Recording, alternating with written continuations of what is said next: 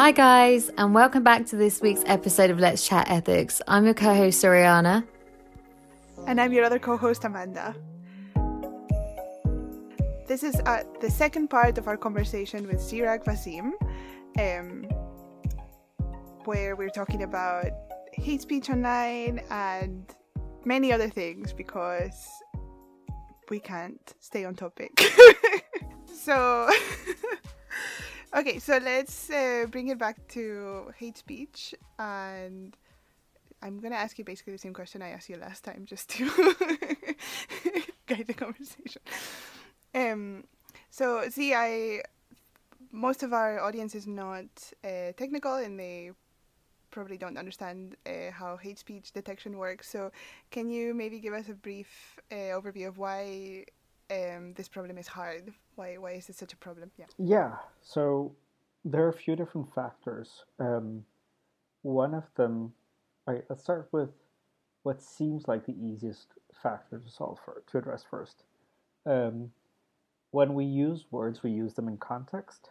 So if you swear, if I say it's such a nice fucking day, that's obviously not hate speech. But if I direct that at a person and use it in combination with calling them a slur, then that's going to be hate speech. But there are also some other issues. Like one of those issues being that the way that we perceive language is, and the way we perceive polite language is very biased. So we have this bias towards respectable language, quote unquote. As not being hateful. And this is something that people like white supremacists use a lot. So they write their things in a way that isn't obviously impolite or harmful, but when you read what they're saying, it's stuff like, well, Europe was so much better before all the brown people came. Like, that's pretty harmful. Like, that's pretty much definitionally goes into the bin of hate speech. And like the calls for ethnic cleansing tend to follow this very polite or like very this doctrine of respectable language, and like I've called it things like majoritarian perspectives on hate speech. So that's effectively what the models learn, because when we annotate data for hate speech, very often it's the explicit bits. So all of this like neo-Nazi speak just completely disappears, and our models are like, no, that's fine. Go call for ethnic cleansing. Do it another day as well. But so our models encode this bias of like what is respectable speech, and so if we then look at the other side of the coin, what we tend to deem as not being respectable speech or respectful speech. That is that tends to be very often that tends to be things that language that marginalized communities produce. So you're not going to see this in the financial, like this type of language in the Financial Times, because it's deemed unprofessional, quote unquote. So so at one hand, our model and the annotators who are labeling this data also take this off, like, yeah, they're using the N-word, and not thinking about, well, are they using it colloquially with it? Like, is this likely to be a black person using the N-word? Or is it like anyone else using the N-word? They just check out like, yep, that's the N-word, that's hate speech, or at least offensive language. So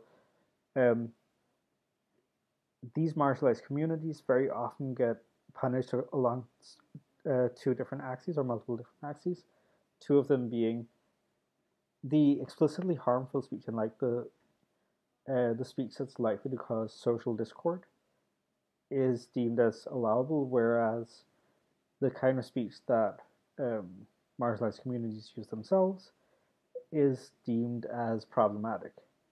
And so there's recently been published a paper on this following a blog post by Internet Lab in Brazil. Yeah, the internet. So they published a paper on this as well, but effectively what they're showing is that some commercial content moderation tools um, find that neo-Nazis speaking um, find neo-Nazis content to be less toxic than drag queens um, calling each other calling each other the B word, like saying that, you know, she's a fierce bitch and so on, which is like clearly positive. But yeah, so those are the some of the major issues, and then the way that machine learning works and the way that we do machine learning is by looking for correlations. So we're also going to find some spurious correlations. Um, in one of my data sets, at least, if you enter anything mentioning Muslims or Islam, it's going to ping that off as racist speech, which, like, very obviously it is. Yeah, I had some experience with that as well. When basically the way that I ended up getting into hate speech detection and hate speech mitigation, I'm doing it in conversational AI for anybody who doesn't know. And it was because we were taking part in this competition, and for some reason we didn't expect to have all this hate speech. I don't know. I mean, we were putting a chatbot out there in the world, and we somehow thought we weren't gonna get what. But when I started looking at the conversations and I realized that actually a lot of people were trying to get sexy with Alexa, we decided to try training a model, and we annotated some data. And yeah, speaking of these spurious correlations, we had a model that in the end, anytime anybody mentioned Trump, it was classified as offensive. So yeah, it's hard. Yeah, when you're learning from these data sets that are going to be biased, even in terms of what the annotators understand that you were saying. You know, one of the first steps that we did for our model was to take some of our data and annotate it, and it was basically me and a guy who were annotating the data, and we had massive disagreement on what constituted sexism and sexual harassment in our data set, and that was to me a little bit like kind of eye-opening, but also a little bit shocking. Then I was like, wow, how can you not think this is sexual harassment? But yeah, when I would imagine that goes for other marginalized groups. But yeah.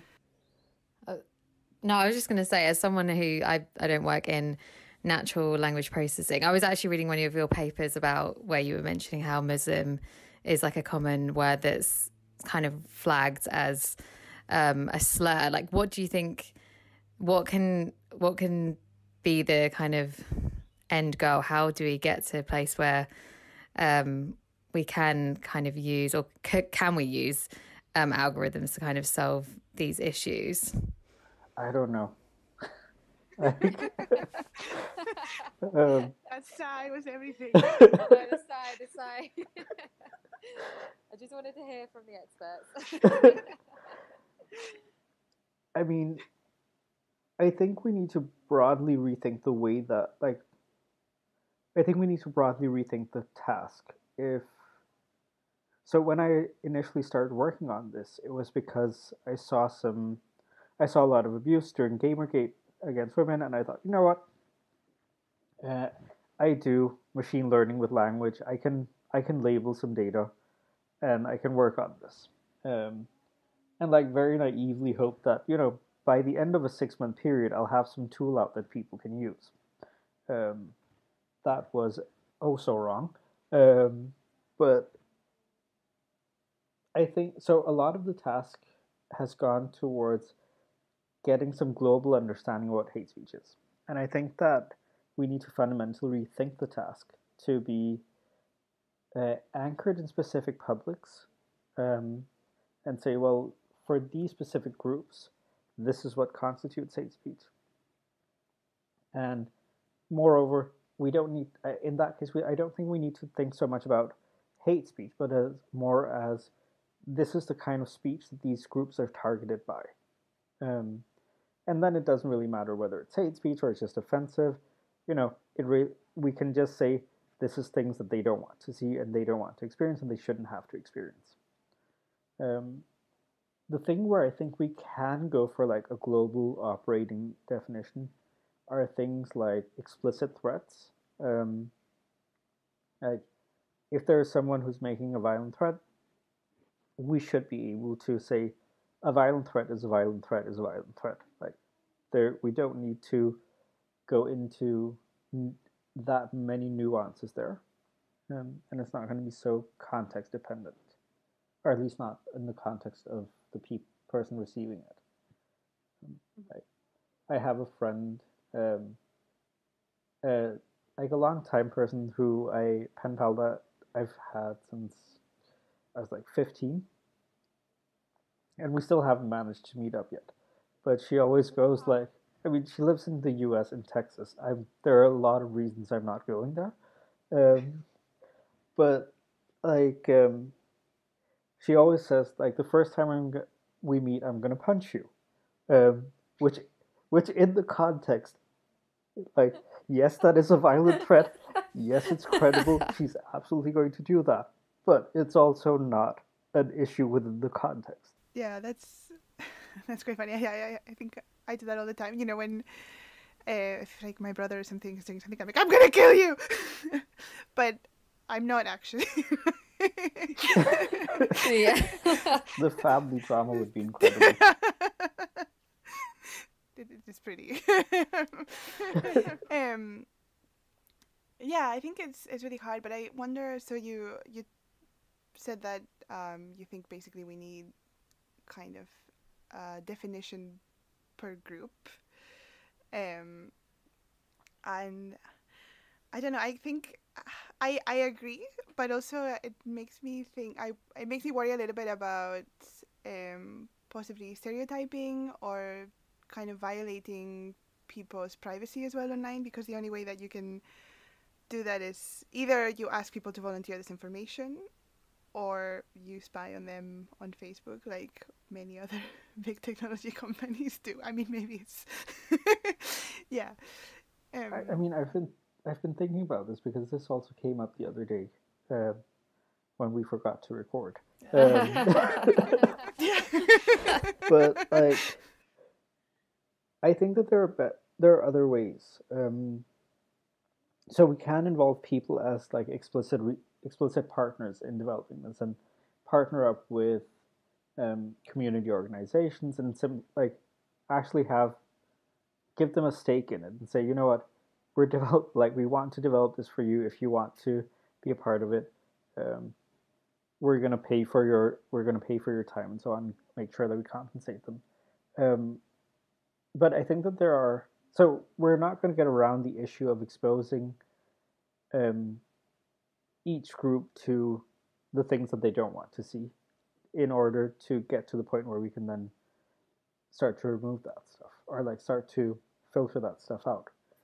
But yeah, I think that there are like we can think about positive research collaborations, and then like the output for both groups are like the benefit for both groups is fairly obvious. Like as researchers, we're like, okay, we can write a paper on it. It's going to be great. We can include like how we did this entire organizational work as well.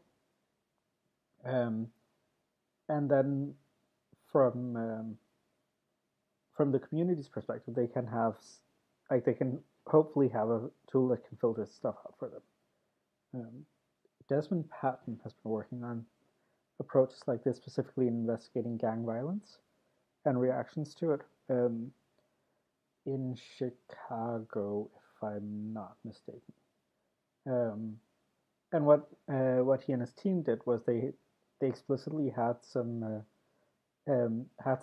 youths in that specific community that they were examining, help them label the data. Yeah, I mean, I think it probably is. Right now we're annotating our own data set, and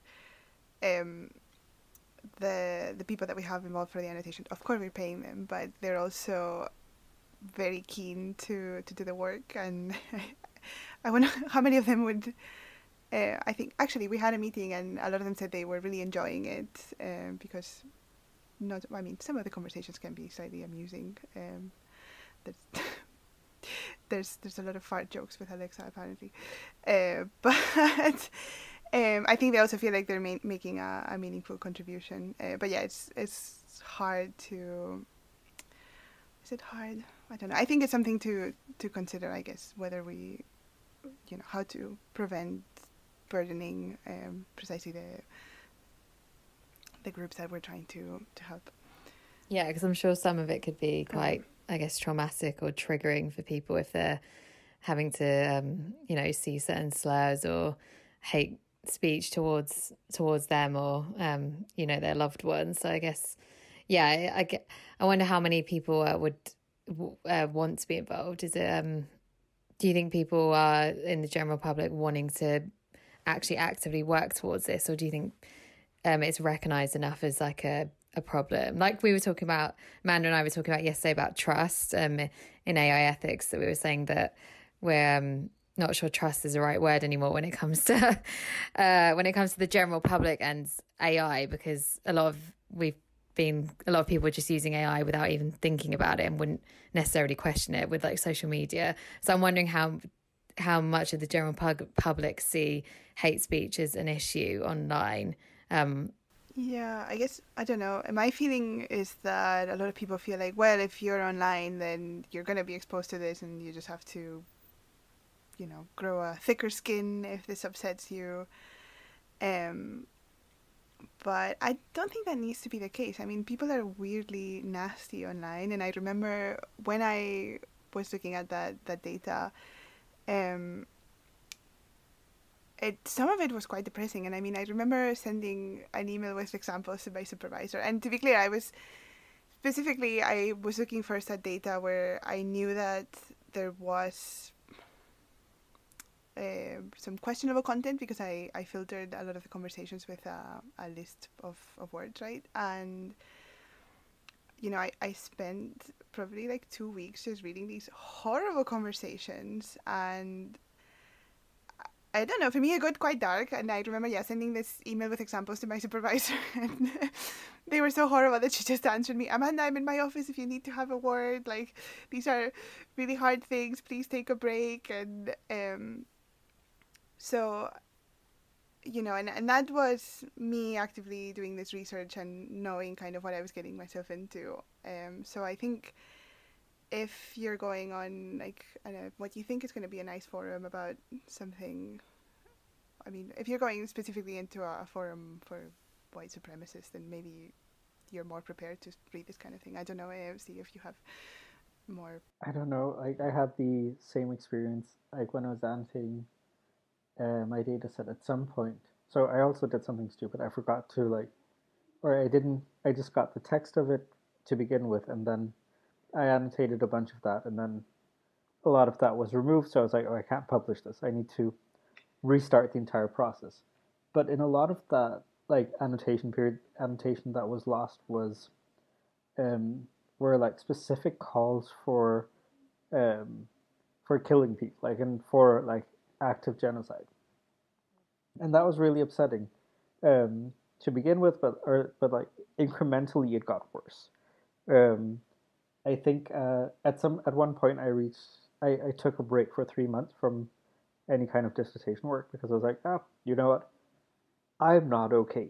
And so at the time I was in a relationship with a Swedish woman, and I remember the specific call was like, oh, we should gas all like brown people in Sweden and the white women who are dating them.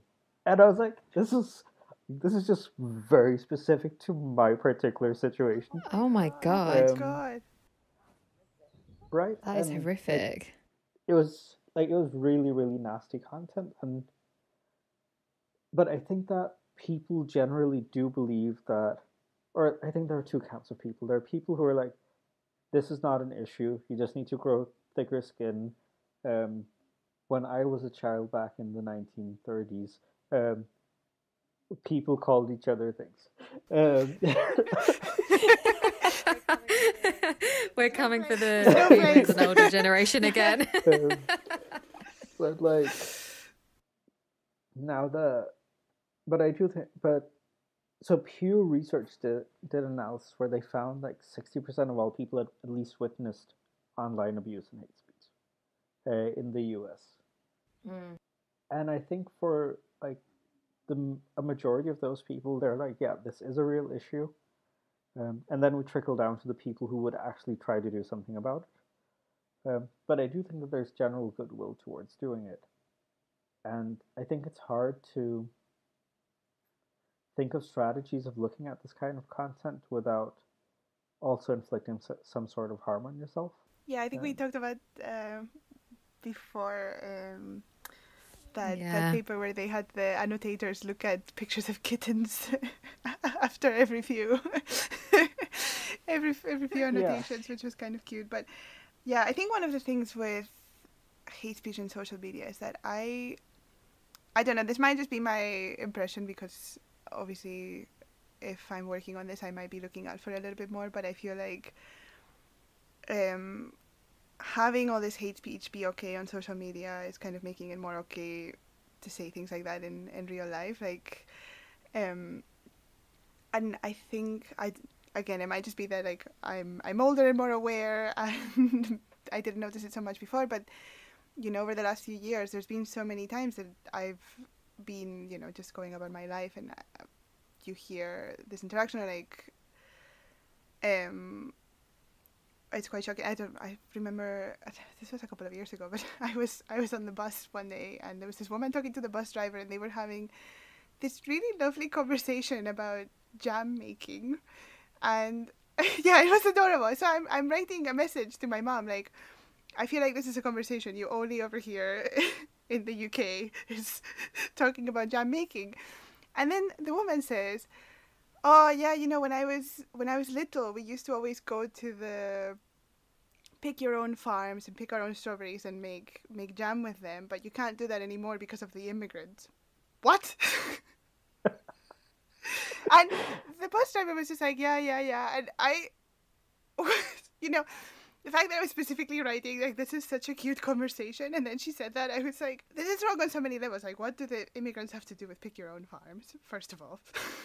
But also, yeah, to me, the fact that this, I don't know, I can imagine like 5 years ago, nobody would have been like, yeah, it's totally okay to say this in public. Like, a lot of people might have already been thinking it, but you wouldn't have said that.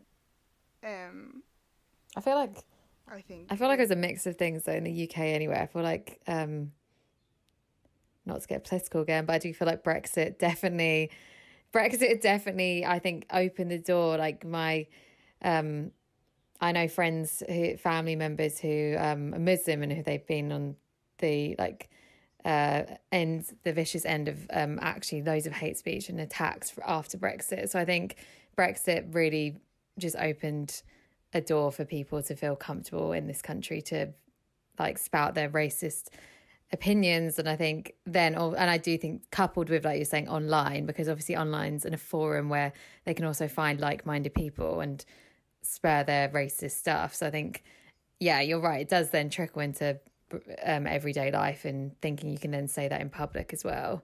So yeah, it's definitely important to make the internet space actually safer than it is now. Yeah, no, and there was that study some time back from some German authors that were showing a correlation between physical world violence and hate speech and the prevalence of online hate speech. So I mean, there definitely is some correlation there. I feel like a lot of this chat could maybe be titled something like "Let's not get political again," because I think I mean these are all to me political questions, right? Yeah. And it's hard to decouple, or at least for me, it's hard to decouple hate speech from like capitalism. Like we're living in a system that inherently relies on the subjugation of some people to the benefit of other people, and that's effectively what makes hate speech not just offensive, but something extra or like something worse, because it's about subjugating someone or like a specific group of people and marginalizing that specific group of people. and there's a long tradition of this. I think boomers in particular have like a specific responsibility here. Um, but you know, I mean, They do. to me, boomers just seem like this group of people who kind of like forgot that they live in a society and that a society should support them, because if you look at the generation before them, they were like, okay, you know what, we've just been through a world war, let's build social systems. Um, and the boomers like, we have money now, we want more of it, and it's just like you kind of forgot this. But in any case, not to digress too much. Um, as long as we're looking at it, or when we're looking at it as coupled with um, the subjugation of people and the marginalization of people, I think that some things become clearer regarding hate speech. And I think that in the current climate of, well, the younger generations, and specifically I'm referring to like Gen Z and hopefully also Gen Alpha when they grow up, seem to have a lot of will towards social justice and social good. Yeah, I definitely found that my experience of that living in America, like Gen Z definitely seem like they, well, to be fair, I'm saying living in America, lived in New York. So obviously New York Gen Z is definitely like about social justice. And like my younger cousins, they're like, were out, you know, protesting on the streets when Trump came into power. And it was like really empowering and talking about, you know, actually working on all the social and racial injustice in the US and like climate change, and actually really caring about these, but being more educated in it and knowledgeable than people my age. I was like, wow, you guys really do your homework. So they inspire me, actually, the Gen Z. They give me hope that things are and will get better, but just take work. But yeah, I think the boomers killed it for us, man. The boomers and Brexit. I'm like, I know you boomers who voted Brexit. I'm onto you. Honestly. I mean, a lot of the people that I see, or the primary group of people that I see being like, you know what, it's okay to call people slurs, are boomers. And everyone else is like, nah, can we please not? Like, just, it's just not nice. Yeah, which I guess it's kind of interesting because I don't know. In my experience, it's usually older people that have told me, "Oh, if you've got nothing nice to say, then don't say anything." And yet,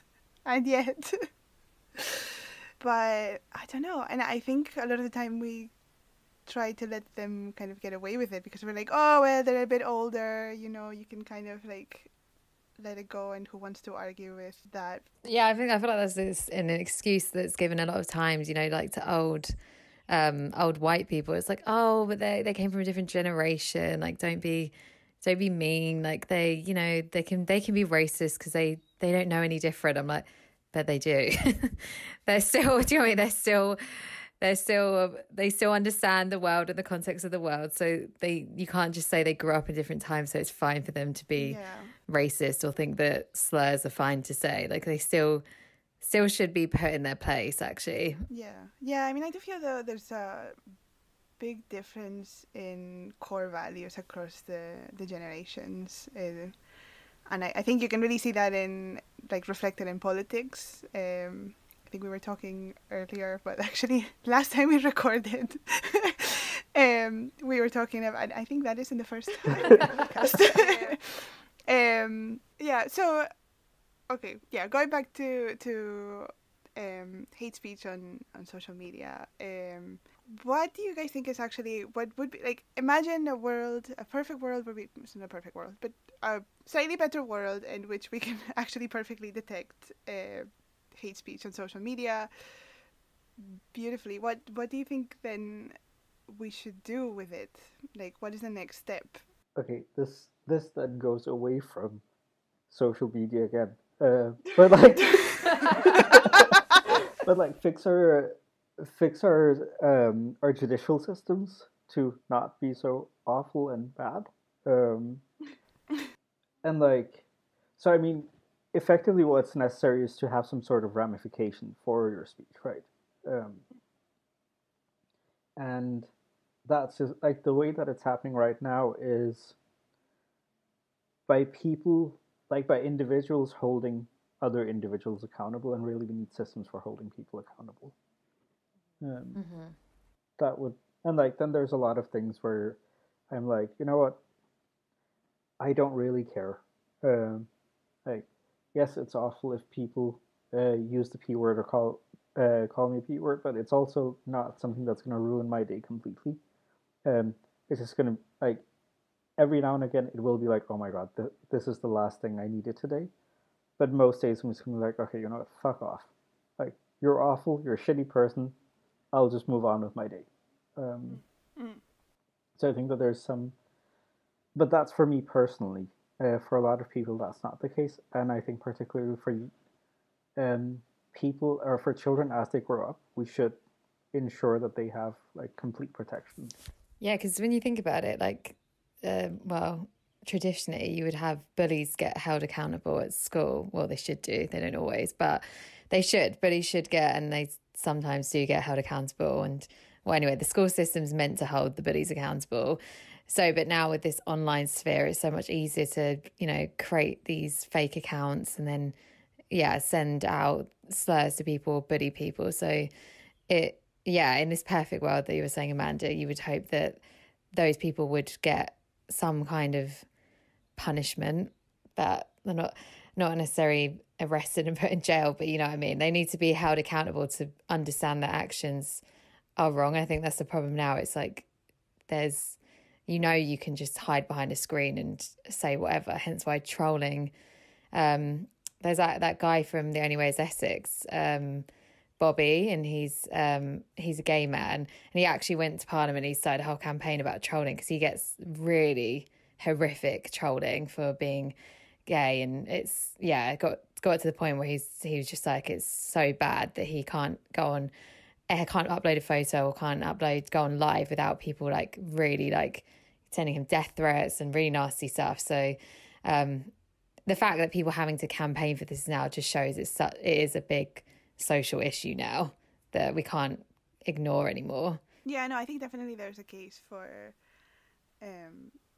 having more serious consequences. I think it's interesting that you said maybe not arresting them and sending them to prison, but I was reading this paper from John Danaher, who the paper is actually about robotic abuse and actually being mean to robots, but in the paper he's talking about how these things should be criminalized, and I think we hear that word and it sounds really like hardcore, but that just means that there exists a law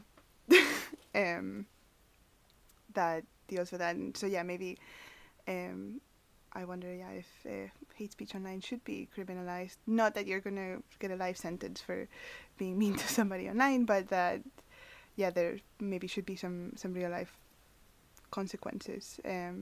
I mean, then there's also the question of laws actually getting enforced, right? Um, there's this case in Denmark where a woman, yeah, I think it was 200 like Facebook comments and violent threats to like burn down mosques and things like that.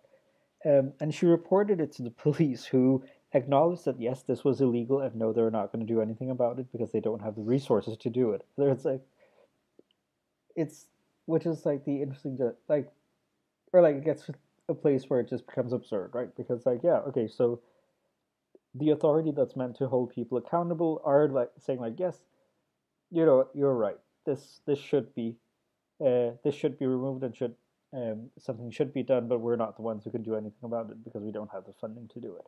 Yeah, I remember there was a woman who, I think essentially anytime she got, I think they were dick pics or something online, and she would just find the guy's mothers and contact them and Oh my god! And I was like, okay, like it's funny. I mean, it's dark, but it's funny, right? And it's maybe a good way to deal with it, because I think like a lot of guys that are obviously have some kind of issue if they're sending some random woman online their dick pics. I think they still have this kind of like, you know, your mother is your like the ultimate authority. Um, but yeah, it's definitely not scalable, and that just leaves it up to each individual person to try and find something to do about the. And I don't know that she actually like. Maybe she might not have got another dick pic from the guy, or maybe they would have. Maybe if like their mom had got really angry, the guys would have got even more aggressive. So it's, you know, it Yeah, can. but I mean, so I don't know if the question of scale is really. I don't like the question of scale, um, because I don't think that these questions are scalable. Like solutions or like things that address these questions are scalable. I think that we always need to return back to the community, um, and like have the community itself enforce um, some guidelines, and that doesn't mean the individual needs to like identify the parents or of this person, but rather that there needs to be some sort of way to be like, okay, we can see your IP addresses here. We're just gonna, and here's like a community group that deals with this kind of stuff. We're just gonna send it to them. They're gonna handle it. And I think that rather than making things illegal, that could be kind of a potentially better repercussion, because the goal of it isn't to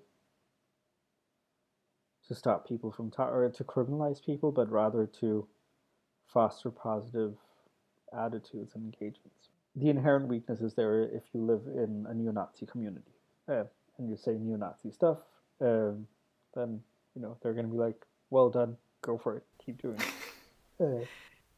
Yeah, I know there's some work on, I guess, what do they call it, generating counter narratives, so actually producing a reply.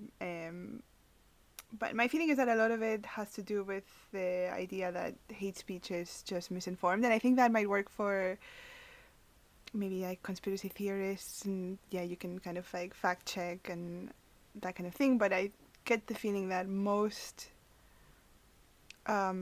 hate speech is actually quite irrational, and that you can't really argue it away. Yeah. I feel like a lot of it's just like, like when you have a bully, it's like they say like with trolls online, isn't it? The more you feed into it, the more they kind of thrive, which I think a lot of it's attention seeking, isn't it? Wanting to get attention from people, you know, especially when it's like public figures who get a lot of trolling or hate speech towards them. It's because that person trolling them just wants the attention, wants someone to bite back almost. But like in terms of like the community enforcing and stuff, like where do you guys think the power should lie with any like policy or governing this? Should it be the tech companies who should be implementing the harsher, you know, stronger sentences on people, or should it be governments in countries who are taking the stronger stance on hate speech? Like where do you guys think that should responsibility should lie, or should it be both in collaboration together? I mean, I have very little faith in tech companies to do anything right. Same. Quite frankly, same.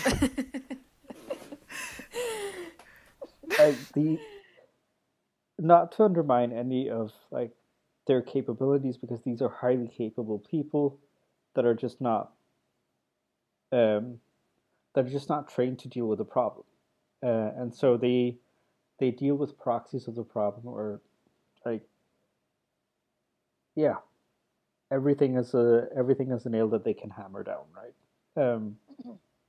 So I have very little faith in tech companies to address the issue. I think what tech companies can do is they can play around with their platforms. They can play around with the notion of consequence. So like this project that I've planned to do, I've been thinking about doing it for years. I will probably do it over the next couple of years, but create a fake social media inhabited by bots, and have some of these bots have a policy that they have to be abusive towards the real users, and also give the few real users. So this is more like providing, like, this is more as like an installation where people can go and be a real user and be abusive, be horrible. But then the platform, when it detects that these people are being abusive or horrible, or otherwise objectionable to some irrational set of guidelines, we want to make sure that people break them. So get removed from the platform if you say please exactly, and thank you. How dare you? like, if you are violently British, that's not okay. But like, so rather than banning people for a week or whatever, 24 hours, and what the platform will do is have some set of repercussions for these infractions. So that can be that the keyboard is made inactive for 30 seconds, or you get a flashing red light or a loud sound, just to like make the consequences visceral, but also to play around with the idea that there can be direct consequences to infractions if you choose to have them, that aren't just removing things. And like this entire notion of counter speech, which I do think can be very useful in certain settings. I don't think that the solution to hate speech is more speech, which is the driving narrative for that. Yeah, I guess I don't know. So I think I've talked about this before, but my work is I work on obviously I'm doing some hate speech detection, but I'm also looking at what happens after, and I'm looking at it specifically in the context of conversational systems like Alexa and Siri and that kind of thing. And in that case, I think so. I've seen a few papers where they train a bot to just kind of figure out what to do when it's being abused, and most of the time they either like switch off, or there was one bot that would look for any like an actual moving robot that would look for anything like that looked like an adult when children were harassing it, and it was just run towards the adult. Which is very cute. Yeah.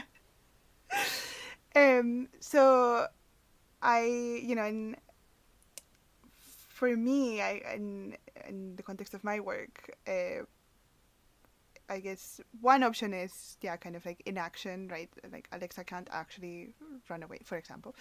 Can't actually run away, but one option would be maybe to just stop working for a while, which is what Zoe, which was a Microsoft chatbot, did for a while. Basically, you'd get like 3 warnings, and after the 3rd time, it would just stop answering you. But now that Zoe doesn't exist anymore, they've pulled the plug on it, which is a shame because it was a pretty good chatbot.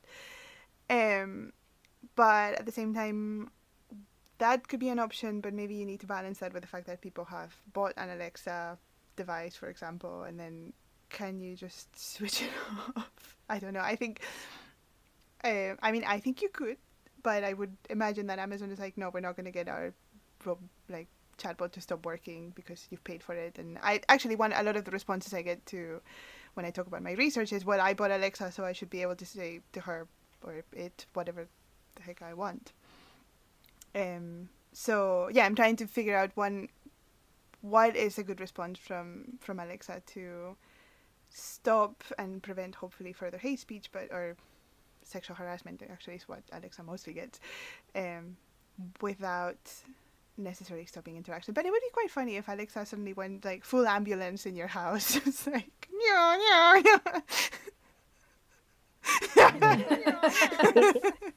The police just turn up at your door like you're under arrest.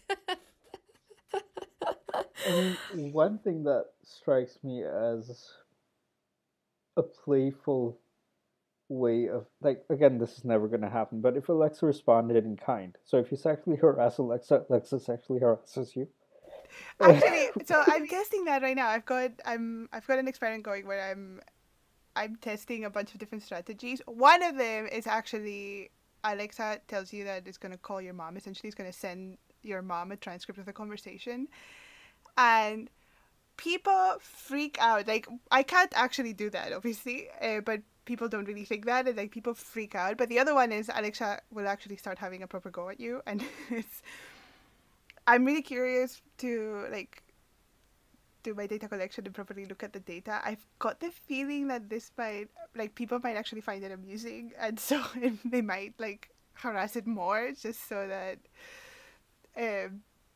Alexa will be sassier with it. But yeah, I wanted to try. There's actually, since you were talking about bots that abuse you, somebody made a version of Eliza, and Eliza is this chatbot from the 1970s for anybody listening, that was based on like a psychotherapist. So basically anything you say, it kind of turns it into a question. But somebody made an abusive version of it where everything it says is abusive.